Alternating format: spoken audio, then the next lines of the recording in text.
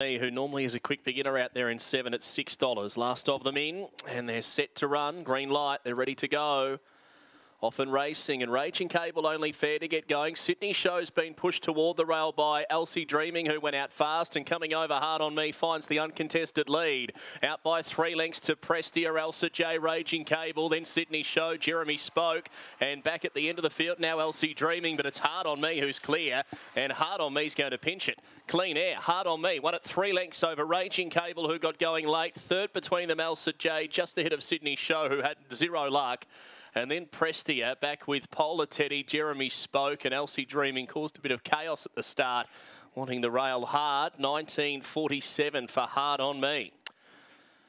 Gets the verdict. Number 7 for Jeff Hvl was able to crash across the yellow, and Elsie Dreaming took care of both Raging Cable and Sydney Show, and Hard on Me, who was a very fast breaker, was able to get such a lead on them early, 2 or 3 lengths in front.